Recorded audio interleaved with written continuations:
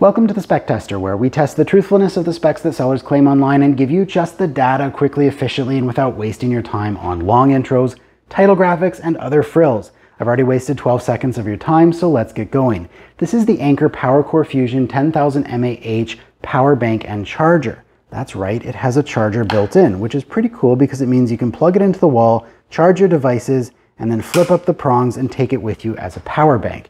It has a regular USB output, a USB-C output, and both ports have Anker's PowerIQ technology, which they say is compatible with USB power delivery and quick charge. Anker also gets major brownie points from me because in their marketing, they actually make it clear that the 10,000 mAh spec is the nominal rated capacity of the internal cells.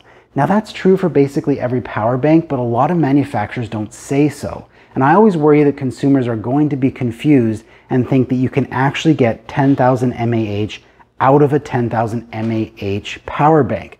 I wish the industry would go in the direction of telling you how much capacity you will actually see from their power banks, but nobody's moving in that direction. And until we get there, I'm just happy to see that Anker is being really transparent. So again, major brownie points. But what really matters is the true capacity of the power bank. So let's hook up a discharge meter and we'll come back when the test is complete.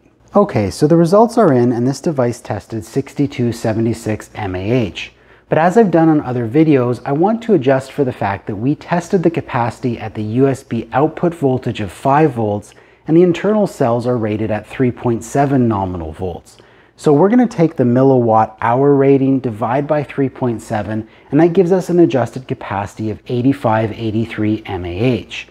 That's 31 mAh per gram of weight, which is not great, but remember this has a charger built in, so you would expect it to be heavier than a comparable power bank without that function built in.